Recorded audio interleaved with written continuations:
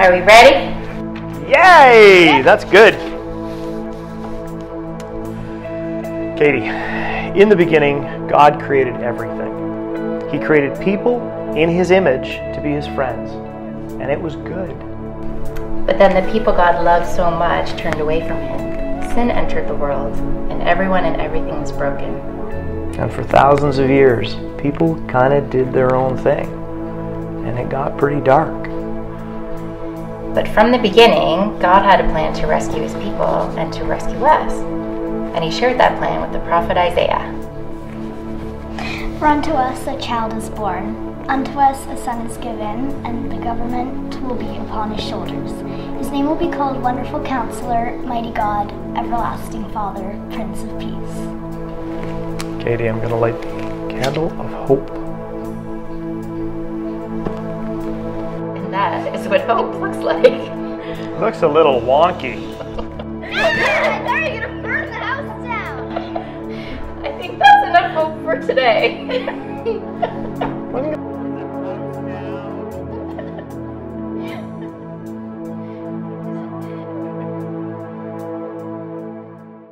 Phew! Luckily, hope didn't burn the house down. Thank you to the Father's family for starting off the Advent season with the great reminder that although hope doesn't always show up or act in the ways we want it to, it is ever present and one of the beautiful gifts that Jesus gave to the world when He came. Bonjour, Anin, Segon. So, hello, I see your light and greetings in Ojibwe and Mohawk. My name is Jennifer Ellis, and I'm thrilled to be your host today and happy to have you tuning in with us. Since we are concluding our teaching series on oppression today, and November, which is Indigenous Education Month, is also wrapping up, I thought it would be fitting to begin by acknowledging the lands on which we are living. Bethel Church is situated on traditional Anishinaabe and Haudenosaunee territory. To acknowledge this traditional territory is to recognize its longer history, one preceding the earliest European colonies. It is also to acknowledge this territory's significance for the Indigenous peoples who lived and continue to live upon it, people whose practices and spiritualities were tied to the land and continue to develop today. Historically, white settlers have oppressed Indigenous peoples and communities. In this current teaching series, we have been learning the last 2 weeks about oppression and the power of the gospel in it. Today, Pastor Mark will be talking to Pastor Godfrey about the power of advocacy. Over the past year specifically, I've been reflecting about what it means to be an ally to those who are BIPOC, Black, Indigenous, people of color. I've taught the Grade 11 Indigenous Voices English course twice in the last year, and both times I have realized the ways in which I have been complicit in perpetuating white supremacy, usually unconsciously. I'm trying to listen, learn, and unlearn in my journey to be anti-racist. Today, we'll have the opportunity to hear from a few different voices, people who have experienced racism and oppression, and will share their insights. I'm looking forward to listening and learning alongside all of you today. Well, virtually, that is. Before we do that, though, I have a few short but important announcements. We are not meeting in person right now, but I have sure enjoyed the monthly Zoom communion services as a way to see so many friendly Bethel's faces that I've missed over the past 8 months. Next week, December 6th, is the first Sunday of the month, which means another opportunity to worship, learn, and participate in communion together. Please make sure that you register on the events page on Bethel's website for the 10 a.m. service. Speaking of gathering together, we will have an occasion to celebrate the Christmas season in person, safely, in a few weeks. You're invited to Christmas on Songbird Lane on Saturday, December 12th. This will be a casual afternoon that will involve warming your spirits by exploring forest trails, warming your hands by enjoying a campfire, and warming your hearts by catching up with your Bethel friends in a safe, distanced way. Details are on the events page on Bethel's website. It's important that you register there in advance as there are different time slots to ensure physical distancing is feasible. Before we hear from Pastor Mark and Pastor Godfrey in the last of our 3-week series on the Book of Philemon, I invite you to put aside any external and internal distractions so that you can ready your heart and environment for the worship today. So, Let's prepare our hearts to listen and learn by participating in a communal prayer written by Black author, pastor, and activist Andrew Wilkes. The prayer is entitled One Small Step, a litany for not knowing where to start regarding issues of justice, and you can follow along with the words on your screen. We affirm that liberation is the divine intent for all human beings, everywhere, in every age, especially those who are oppressed, minoritized, and exploited. Christ set us free to experience freedom, justice, and peace. We commit to upending injustice, working alongside those who are directly impacted. Generous God, supply us with courage to realize liberation by interrupting injustice. We seek justice with discernment, rejecting the false ideal of having to know everything before starting anything. All-wise God, help us distinguish between essential facts and non-essential perspectives so we can take informed action for justice. One small step to undo oppression is greater than an ambitious undone deed. Give us the strength to begin the work and the stamina to complete it. Where do we begin to fight for liberation and justice? Everywhere. In our homes and hearts, in our schools and streets, our workplaces and public spaces, our churches and communities. For the weapons in warfare are not merely human, they have divine power to destroy strongholds.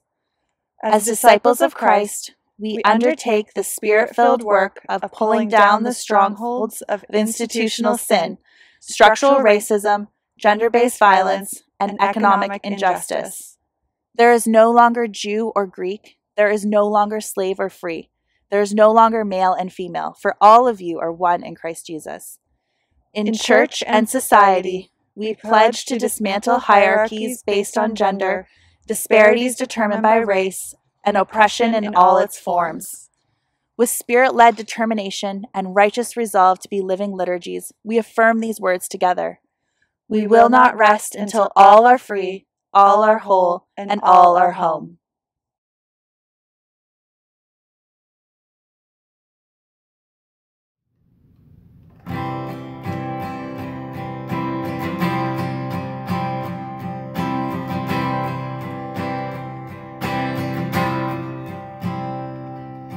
Live among the least of these, the weary and the weak, and it would be a tragedy for me to turn away. All my needs you have supplied. When I was dead, you gave me life, so how could I not give it away so freely? And I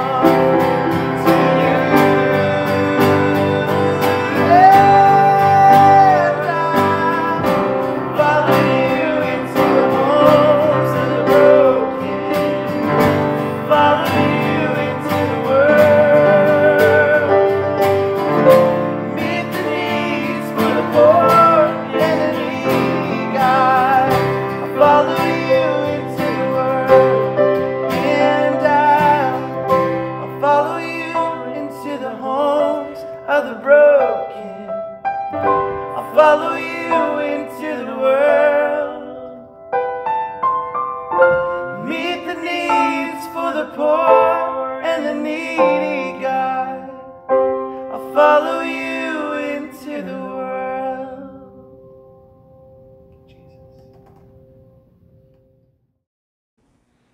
Well, this morning we wrap up a series that we've been doing in the Book of Philemon as Paul is writing to Philemon about his slave Onesimus. And if you've joined us over the last number of weeks, we've looked at the power of culture that can blind a Christ follower to seeing what they need to see. And then last week we looked at the power of the gospel and how when we understand the gospel and the central character, which is Christ, it really helps us reframe how we are to see people. And that key verse that we looked at last week was verse 16 in the book of Philemon. So as we launch in today, I would encourage you to take your Bible for wherever you are watching this or maybe perhaps listening to this.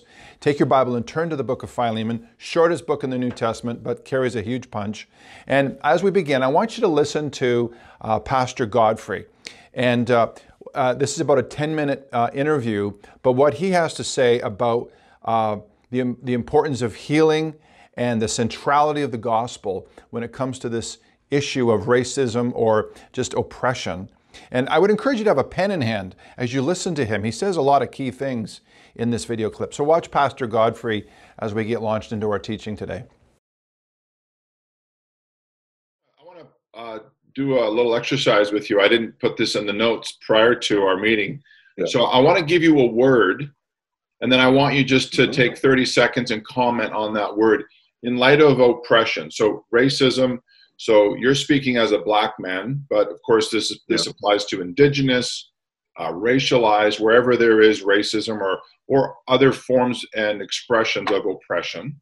So I want to give you a word, and then you just take 30 seconds and make a comment, whatever comes to your mind in light of this issue.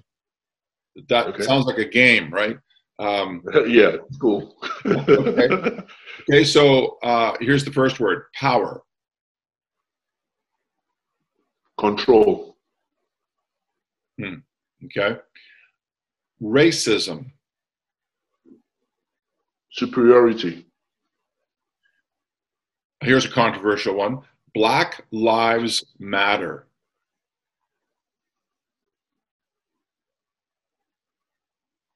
Is it an antonym or synonym or something similar?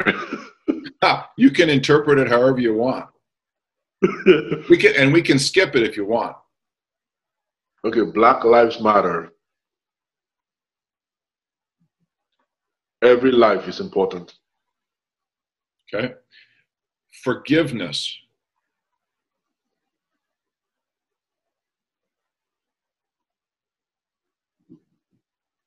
Forgiveness. Reconciliation. Privilege.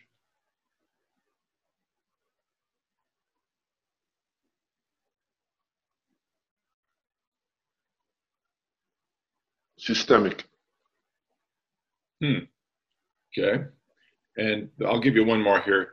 Healing.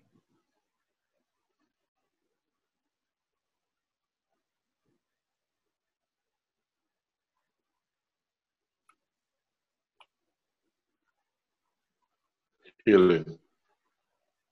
Healing.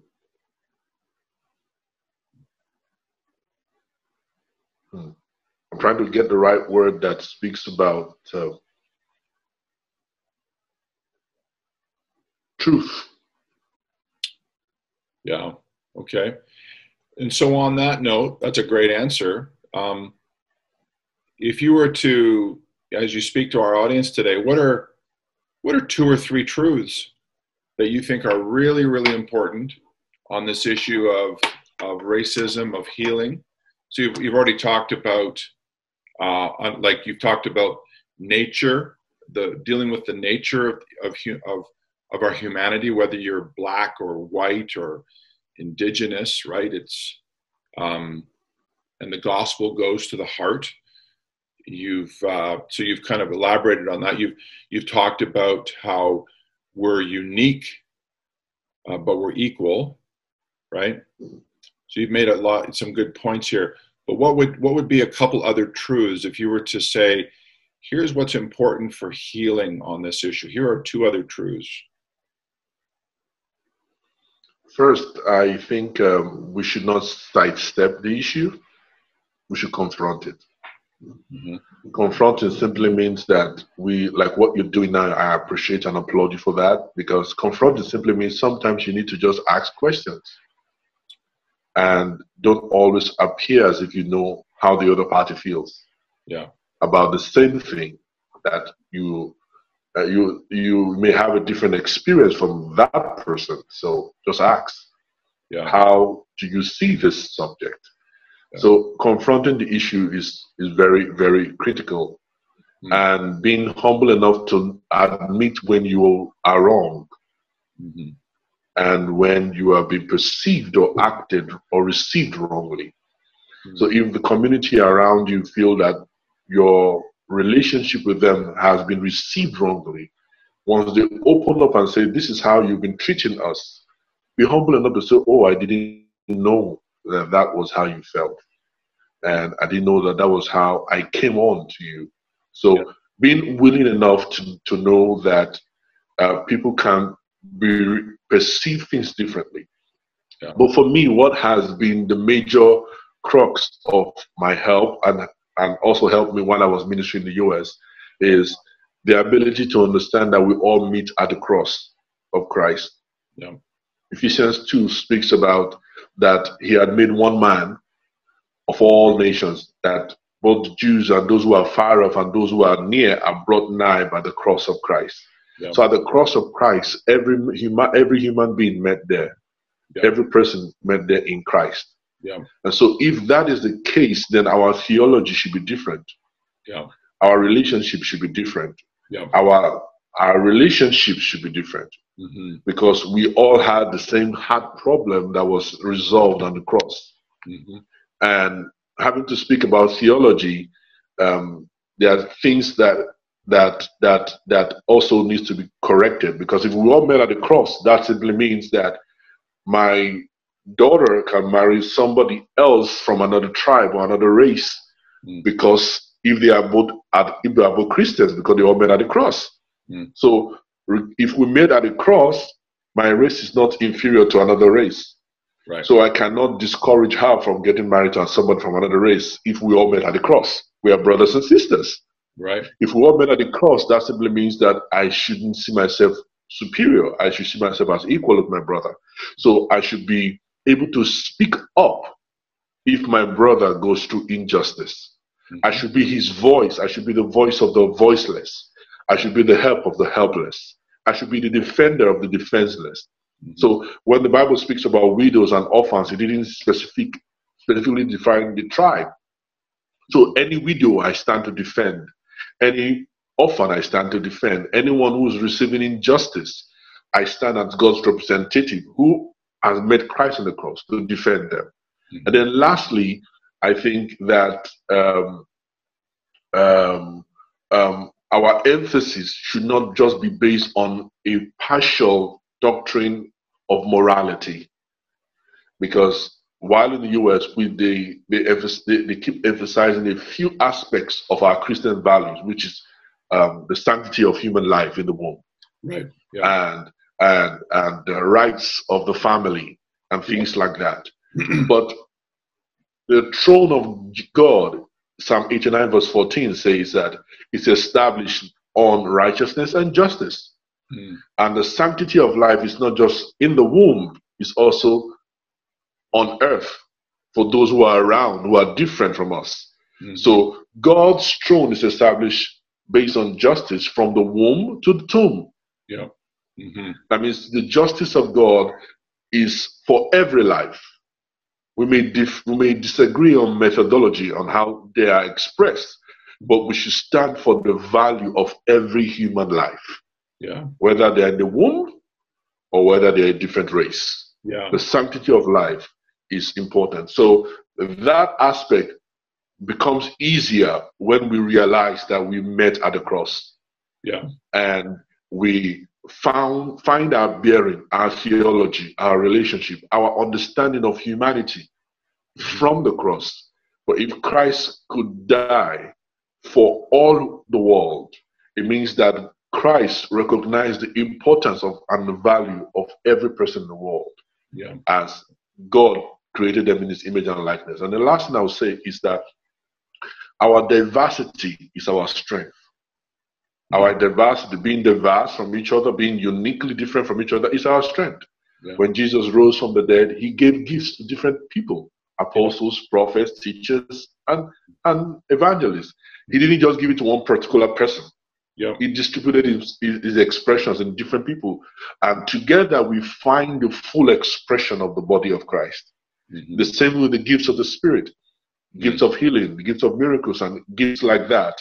Yeah. And it is the same Spirit expressed differently through different vessels.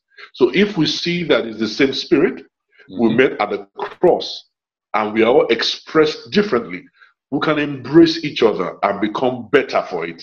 Yeah. Because my expression complements yours, and your expression complements mine. Together we have the full expression of who Christ is and who the body of Christ should represent on the earth. Yeah. But these are just my own personal summations. Yeah. Well, you know, a lot of people at Bethel don't yell out amen real loud in services, but they should be right now. So here's some of the things that I wrote down. I don't know if you wrote down some things, but I loved what he said when he said, we should not sidestep this issue. Or sometimes we just need to ask questions, come as learners. Or we all meet at the cross. He said that a few times. Or I love what he said, justice happens from the womb to the tomb. And I also love what he had to say about diversity and how actually we need each other. We should not be oppressing. We should be embracing one another. And I'd love for you, as you're watching this, if you're watching this even in a group, to have that discussion in terms of what you think of when you hear those words, power, or racism, or Black Lives Matter, or forgiveness, or privilege, or healing. Well, today we come to the third of this 3-week series, topics, and this is what we want to look at today. The power of advocacy can change a life forever. And the question that we want to ask today is, how does Paul's advocacy mirror the gospel, or the gospel of Jesus? So as we've said here, that Paul is writing to Philemon, and it says in this letter that he's actually writing it with his own hand. And so as we come to this book, we know Paul's the author. It's one of the prison epistles. We might tend to think that, well, Paul's the hero. But as we noticed last week, that who gets a lot of mention in this book is actually Christ. And we looked at all the verses that referenced the name, the person of Christ. So the real hero of this story, of this letter, is Christ. And thus I would put forward that Paul is just living out the gospel as he advocates for Onesimus, Philemon's slave. In other words, Paul is just following Jesus, which is what it means to be a disciple. His advocacy for Onesimus is, I think, just a simple, profound, life-changing expression of Paul's own discipleship. It's an outworking of God living in Paul by the Spirit, expressing the character and the person of Christ. So Jesus is the hero of whom Paul is following. So thus the question, how does Paul's advocacy for Onesimus mirror the gospel of Jesus? And I want to give you 4 answers to that question today as we look at Philemon and as we look at this issue of advocacy, as we all need to be involved in advocating for those that are oppressed. First answer to that question is, Paul speaks the truth for the one who has no voice. Paul speaks the truth for one who has no voice. As Godfrey said, advocates, we need to be a voice to the voiceless, or a helper to the helpless, a defender to the defenseless. So how do we see this, first of all, in Christ's example? Well, as we come to this word advocate, it's an interesting word. Of course, it's in the New Testament. It's a Greek word, and it can be found in different contexts. For example, in Acts 24, verse 1, we read this. Within 5 days of the chief priest Ananias arrived with a contingent of leaders along with Tertullus, a trial lawyer. There's the word, advocate, a trial lawyer. They presented the governor with their case against Paul.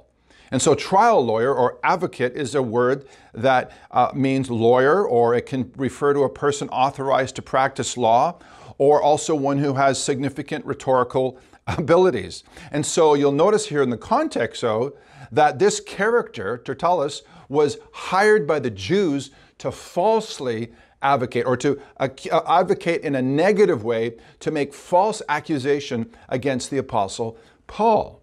So he is advocating, but in a negative sense. He is spreading lies. Now, as we think of this in the negative sense, who else do you think of? I think of, for example, Satan, whose actual name means accuser. He's the father of lies. And we read this in Revelation chapter 12, verse 10.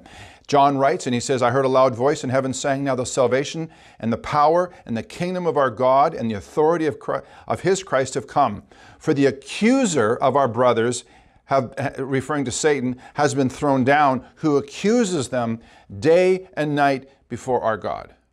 And so there is the accuser, Satan. So you have Tertullus, who is advocating lies. You have Satan, the ultimate accuser of lies, in contrast with another advocate, which is Jesus. And in 1 John 2, chapter 2, verse 1 and 2, John writes, my little children, I write these things to you so that you may not sin. But if anyone does sin, we have an advocate. There's that word. Who is it? With the Father. He's advocating with the Father. His name is Jesus Christ, the righteous. He is the propitiation for our sins, and not only for our sins, but also for the sins of the whole world. And so here's this word. It's a different Greek word, but it's the idea of advocate, a person who acts as a spokesperson or a representative. And so just note the contrast, note the context.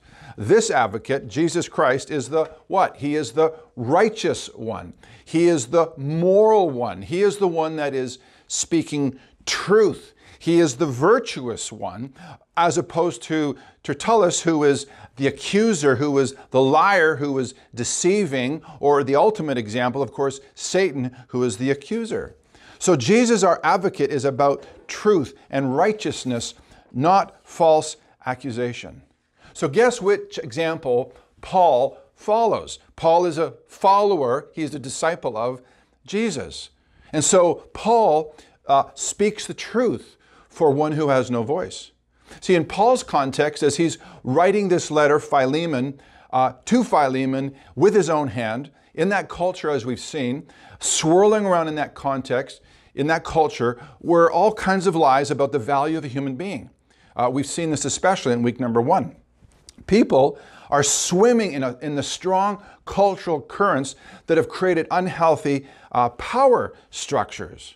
In fact, the law of the land of the day says that Philemon can punish his slave Onesimus, who has stolen something and fled. And when he's returned, the law says, Philemon, you can brand him, you can break his joints, you can impose some kind of punishment upon him. That was the context. Well, guess what Paul does? Paul speaks the truth in a context, in a culture of lies, for the one who has no voice. Jesus is a righteous advocate. Now we have Paul acting righteously as an advocate, speaking forth the truth, not the lies of the culture. So what is the truth that Paul is standing up for? What specifically here? Well, let me give you a bit of a clue. In Acts chapter 22, we read an interesting story where Paul has been imprisoned. He is being beaten. He's being put on a stretch rack, ready to be whipped. And some of us will remember this story in Acts 22, or in that chapter. Paul raises his hand and just says, hey, whoa, guys, just let you know I'm a Roman citizen.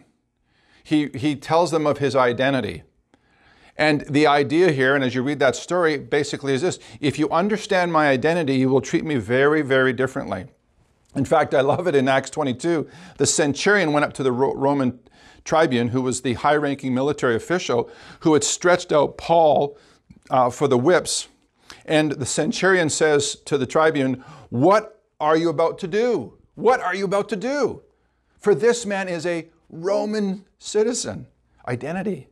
Well, that's what Paul does for Onesimus, who has no voice.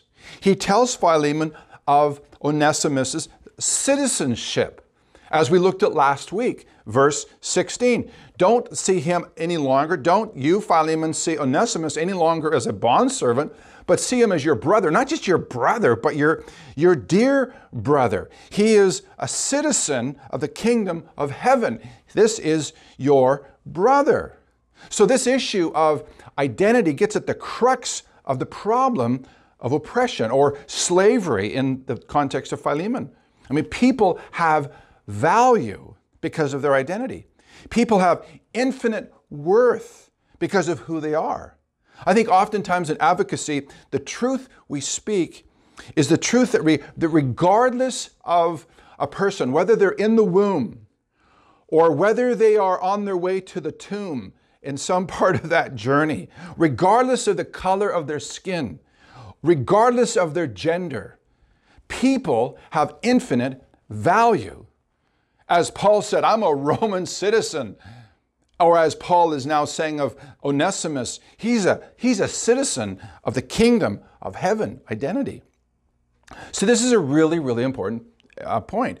When you speak the truth as an advocate regarding people's identity, you begin to actually erode the lies, the underpinnings of the systemic practices of racism or other forms of oppression that slavery is based on.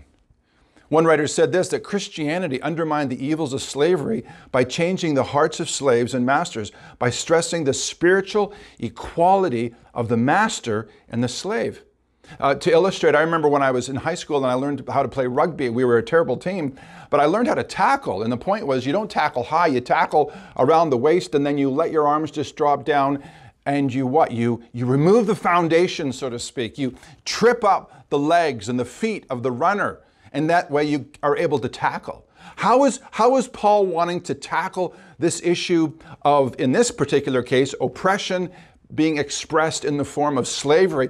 He's not tackling high, he's tackling in the middle. He's wrapping his arms around this reality and he's dropping himself down to the ankles of this institution of slavery, and he's bringing it back to the truth about the identity of people or the infinite worth of people, in this very particular case of Onesimus. Paul was seeking to upend injustice by declaring truth. Now, someone might ask, well, what if Onesimus, upon his return, had not come to Christ? Would he still have this kind of value? Well, we'll listen to this article. Let me read this just briefly to you on the racial issue. One writer says this, take a group of blacks, whites, Asians, Hispanics, and every other expression of racial or ethnic diversity. What can we say about everyone in the room? They're all made in the image of God. They all inherited original guilt and original corruption from Adam, and they all need the imputed righteousness of Christ. We need to be reminded that before there is the unique experience of being black or white in this country, it's an American writing, there is a shared human nature. There is not a white nature, a black nature, an Asian nature, or a Hispanic nature. There is a human nature. And when you meet someone of a different race, you should look at that man or that woman as someone more like you than different. Someone who deep down has the same sorts of fears, same sorts of sins, needs, and aspiration. We ought to think, and then here's the statement, this is my neighbor with an immortal soul. And though he may have experiences for better or for worse that I have not had, I am face to face with someone who has been made in the image the same as myself. Paul's saying, if you understand people's identity, you will treat them very, very differently. Paul speaks the truth for the one here, Onesimus, who has no voice. I want you to watch this brief video of Pastor Milton. You met him last week. And note how simple yet profound this act of advocacy on Milton's part makes such a huge difference. And this just illustrates the idea of being the voice. So just watch this it's about a 3-minute clip. Can you think of an act of kindness that has been done towards you and your wife that was a demonstration of advocacy of someone? You're not a project. You're not my box I tick off.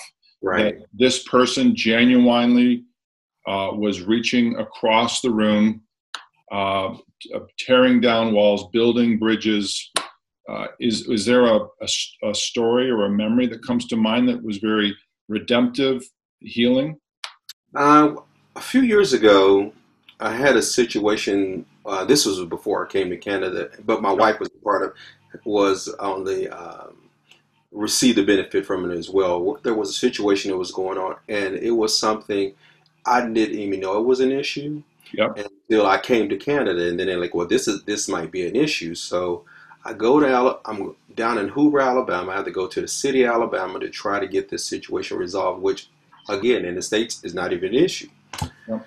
So I go to the city, to the head person, and I explain to them exactly what my issue is. Now I'm in Alabama. Yep. I'm in Alabama, and this young lady, and she's an older, a Caucasian young lady, and I'm this African American man who comes off the street. Yep.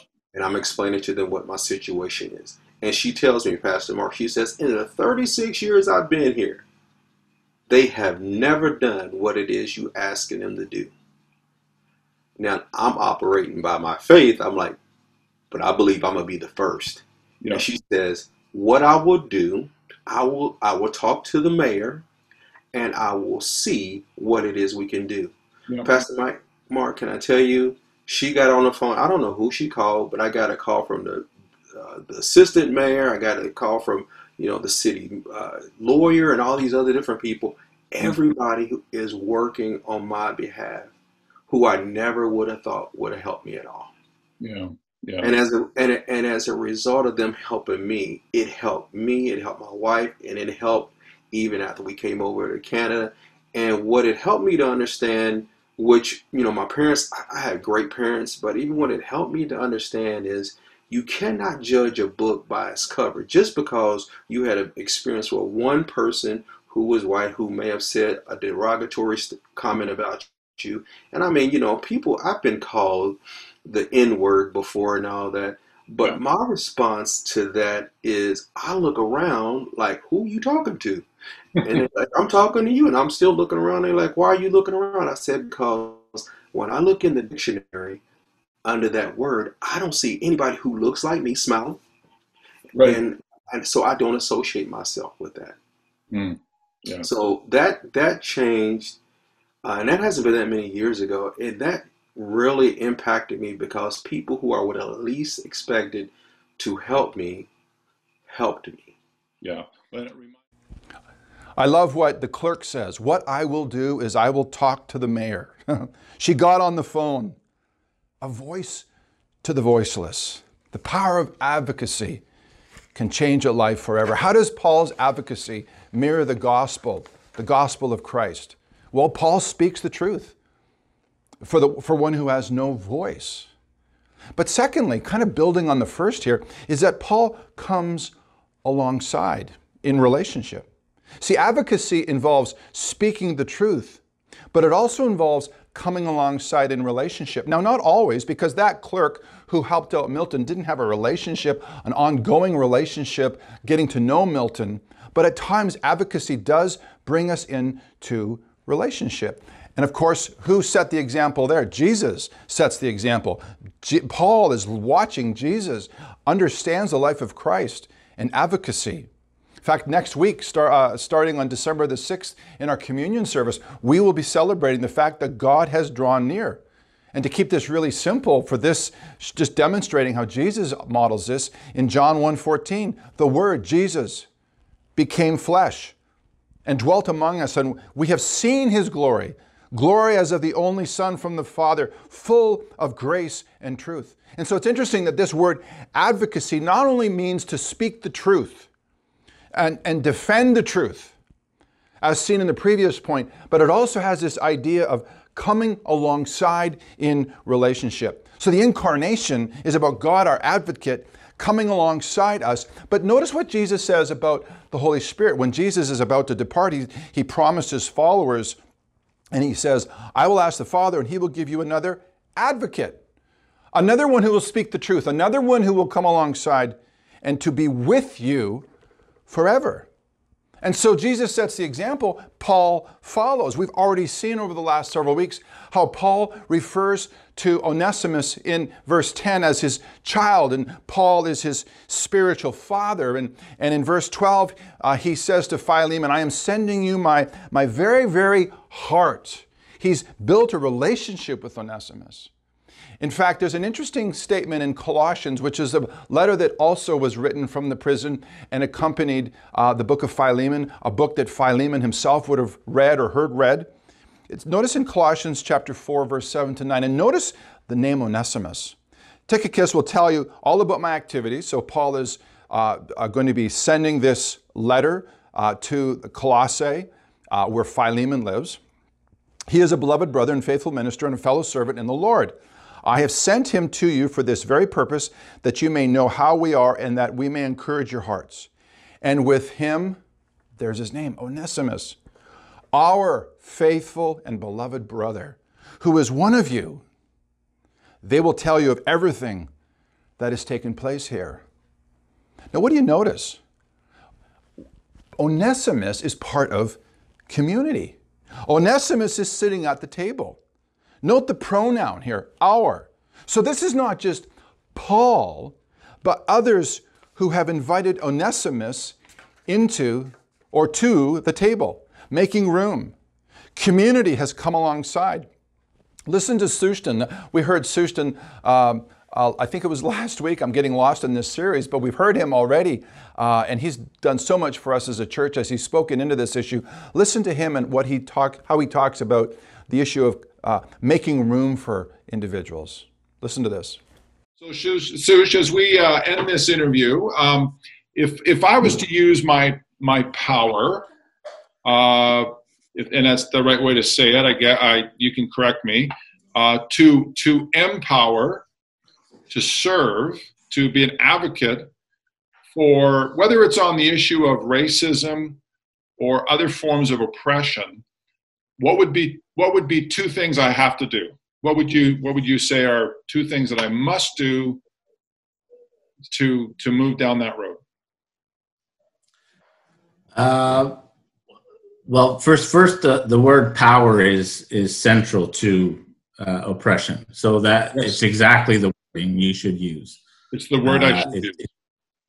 It is absolutely the word that you should use. It's there in all oppressions. There's a power differential, which makes it oppression. Which is why things like reverse racism doesn't exist. And so, when we get to that conversation. But anyways, augmenting the voice of folks that have been traditionally marginalized. That's the most important thing, I think, is that folks have something to say, and we haven't listened to these folks in the past, or they haven't been part of the decision-making process. These are that is making room for them to be part of, not just in a consultative way, like, oh, we'll take your feedback and we'll make the decisions.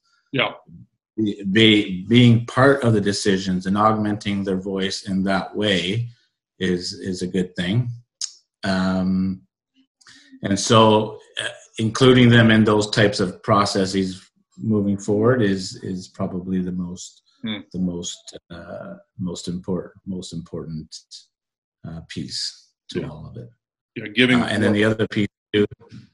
That's right, and then using your power and influence for those in the places that you have influence in terms of decision making, where these folks, folks like me or Black and Indigenous folks aren't there yet, being advocates in the halls of leadership in influential places, that your voice as an ally, or I like the word advocate better. I like that you use the word advocate as opposed to ally.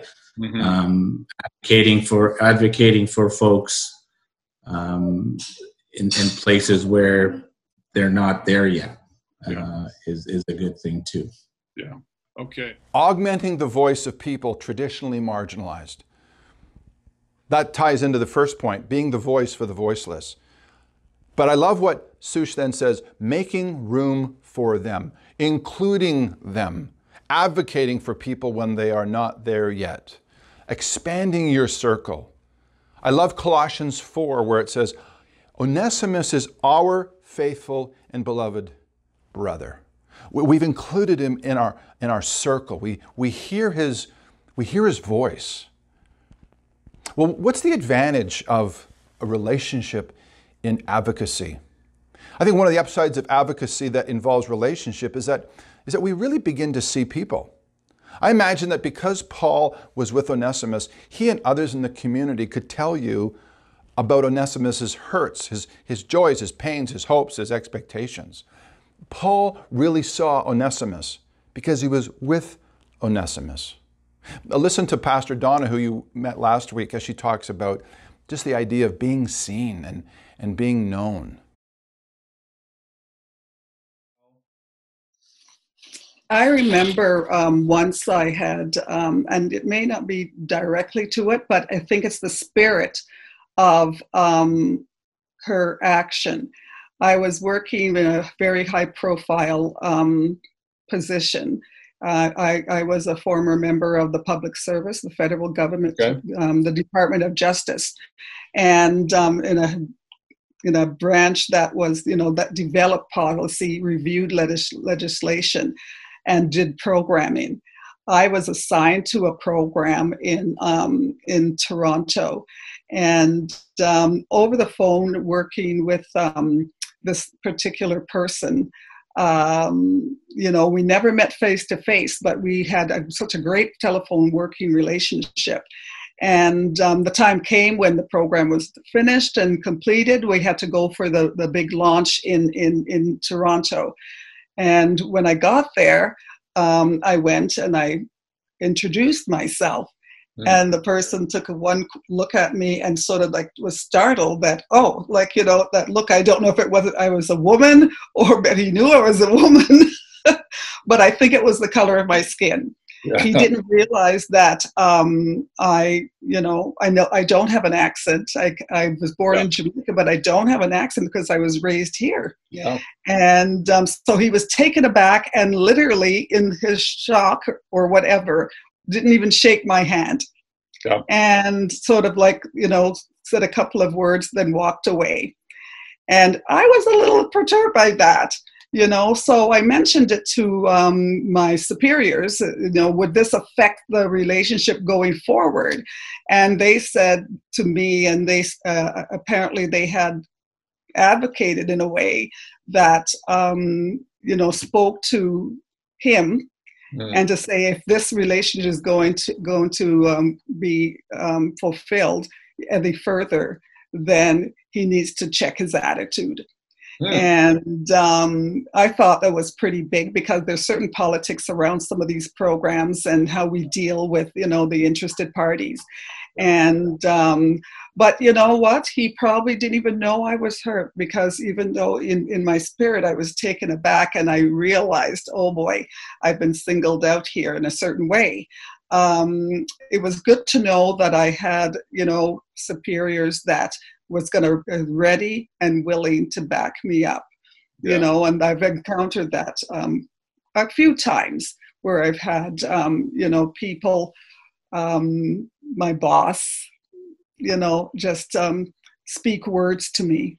Yeah. One day I was doing another project and I had the pen for my entire department preparing a report to go to cabinet. And I remember I was so frustrated. I was tired. I felt I was out of my element. This was something new and it was really stretching me. And I remember, her a bad day. I was near tears and very fatigued. And my boss saw my tears, and that was the key to me. She saw my tears. She felt for me. She saw me, and isn't that what God calls us to? Yeah. And I remember going home that night in tears, and I was thinking, I'm quitting. I'm going to ask for a transfer to another area. But when I opened my emails the next morning, one of the first emails that was there was from her. She must have sent it from home the night to make sure I saw it in the morning. And the title is what got me in the subject line. You are wonderful. Please don't leave. How did she read my heart? Yeah. I love the line, my boss saw me. Or I was frustrated, tired, and thought I was out of my element, near tears and fatigued.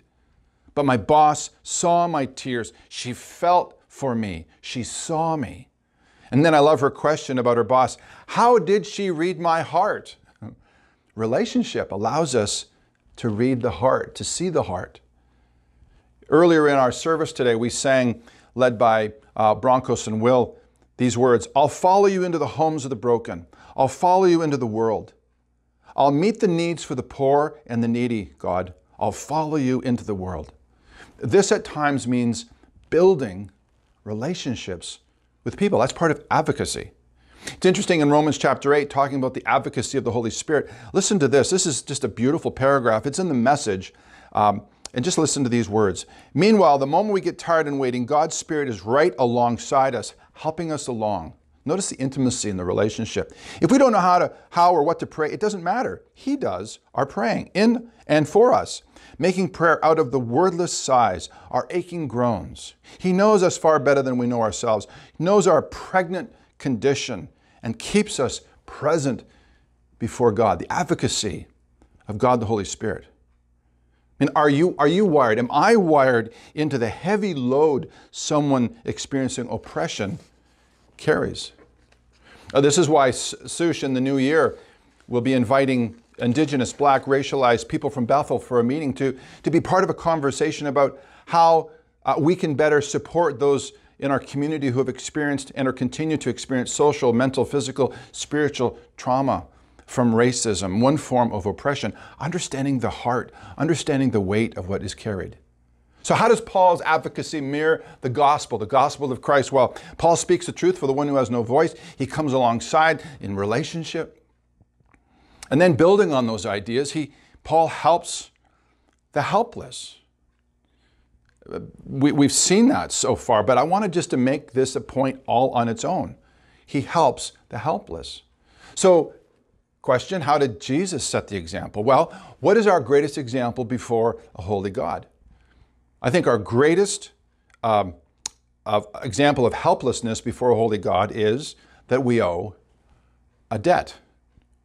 One writer illustrates it this way. He says, if you want to be absolutely distraught, take a cab to the corner of Avenue of the Americas and West 40th Street in New York and spend a few moments in the presence of the United States National Debt Clock.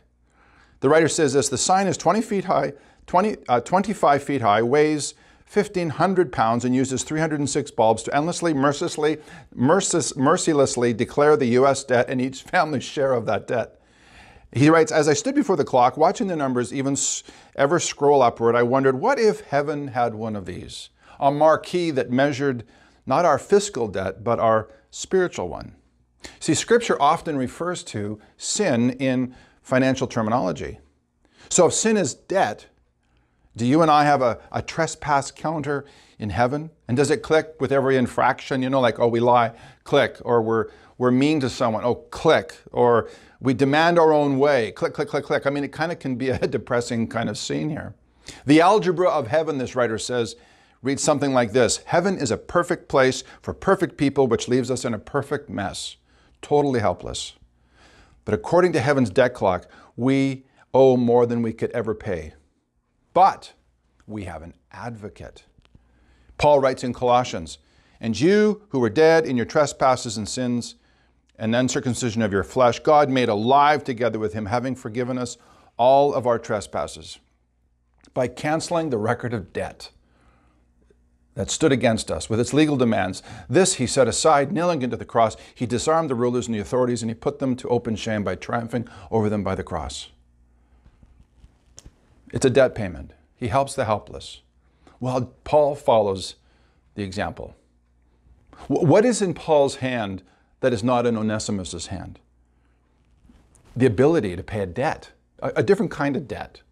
We noticed this last week in verse 18 and 19, and I'll read it again. If he has wronged you, if Onesimus has wronged you in any way, Philemon, at all, or owes you anything, charge that to my account. I, Paul, write this with my own hand. I will repay it. See, often the oppressed lack the resources that we have, and we have those resources to help. Paul had finance, at least more than Onesimus, it seems, so he leverages it for Onesimus. Paul had influence, more than Onesimus. with Philemon, and he uses that resource to help Onesimus. Paul had connections more than Onesimus, and he uses those connections. My guess is that every one of us listening here today has resources, has something in our hands that we can use to advocate for those who are oppressed.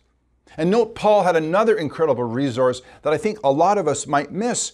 If you look at verse 4 and verse 6, verse 4, I thank my God every time I remember you in my prayers. And then in Colossians, which this audience would have received that letter, Paul goes on and on about how much he's praying. He is praying for this community. I mean, how often did Paul pray a prayer like this? Lord, open the eyes of my brother Philemon, that you will soften his heart, align his will, and give him the courage to do the right thing on this issue. Or how often did he pray for Onesimus? And as we saw in week number 1, prayer is key.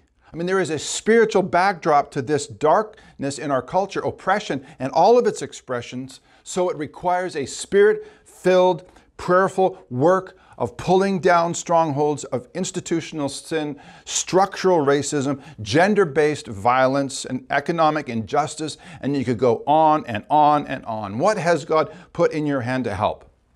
Prayer, time, money, relationships, connections are areas of expertise. I mean, think of that clerk that helped Milton. She got on the phone to the mayor. She leveraged her connections to help this black man who was prejudiced against. The power of advocacy can change a life forever.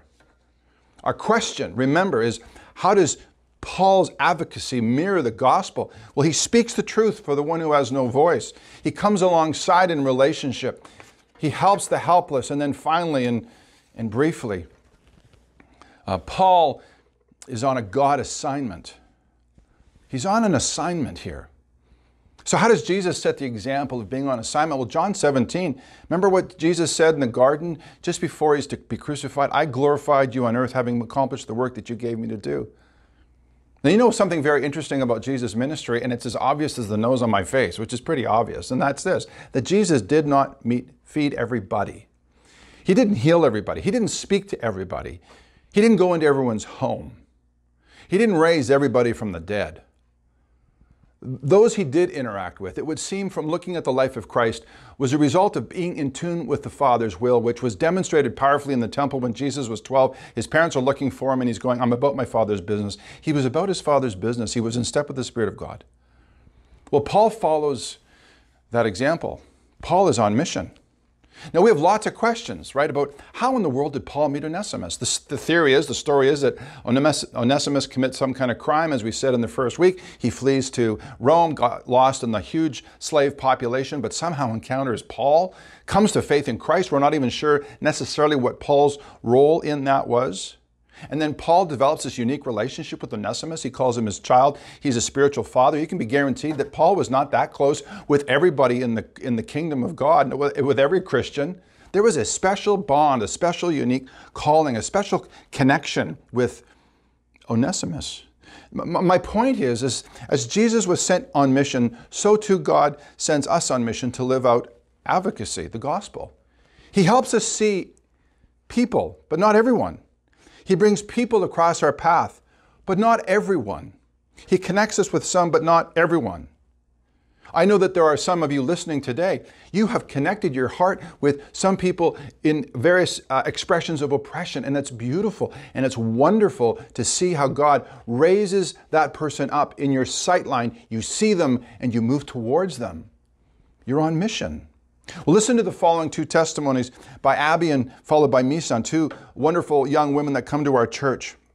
And what they have to say reinforces a lot of what we've already talked about today and in the last couple of weeks. But I want you to notice in particular how they are on mission to seeing who God might help them see on this issue of oppression. Just listen to this. Hi Bethel, my name is Abby and I'd like to share a couple thoughts on what I've been learning in the area of racism and injustice. I've been sitting for a while on the question of how am I reflecting God, not only in the values that I hold, but also in my response to these issues in our world. It's one thing to internally and silently hold a core value of equality for all humans, regardless of ethnicity. And it's another thing to actually take the active step to address injustice and to be part of the healing process for people who are marginalized or discriminated against. The church has a responsibility to walk as Jesus did when he was on earth. He came alongside people who were outcast in society, disadvantaged, and racialized, such as the Samaritans who were of mixed Jewish and Gentile blood. If we dare to call ourselves disciples of Christ, then we have to choose to reflect his kingdom values in the way that we live it out, in the way that we respond to issues of injustice. In the story of the miraculous healing of the woman with the bleeding issue in Luke 8, Jesus not only brought physical healing, but he restored her identity by calling her daughter. And as someone who is likely cast aside in society, Jesus called out and affirmed her value and identity out loud in front of the crowd. So a couple of things that I've been learning from a practical standpoint is the need to listen, empathize, and to affirm the value of those who are marginalized. Yes, it's true that all lives do matter and they are important in God's eyes. But for those who are suffering and those who are experiencing violence and discrimination or who have to live in fear because of their race, we need to hear these stories and affirm the reality of their suffering and to affirm their value as people who are made in God's image. The other practical thing that I've been learning is the importance of checking my own biases. So as a healthcare worker, I do catch myself with biases or stereotypes that cross my mind as people come through the door. So I need to be careful, and it is a sanctifying process. And I believe that as we humbly pray, that God will clothe us with the mind of Christ.